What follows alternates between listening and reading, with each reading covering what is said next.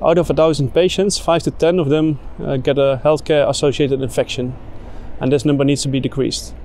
About 4 million cases of surgical site infections occur yearly in Europe, and this forms for an enormous economic burden for our healthcare system in Europe.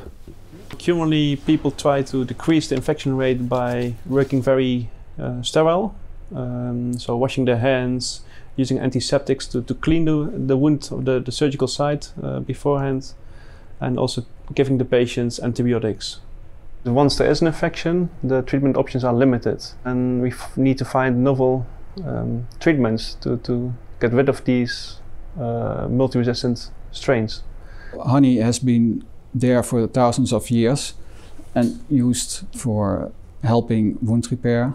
And honey can attack these pathogens and bacteria, and the bacteria will not get resistant towards honey.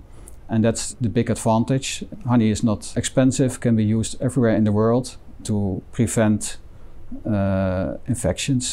It's not only the intrinsic factors like the low pH and the high osmolarity of honey, but it's also due to its compounds, which are multiple.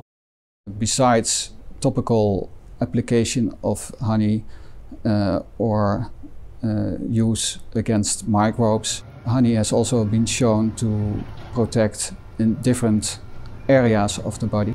Medical grade honey can play a large contribution in treating surgical site infections, but also in preventing surgical site infections.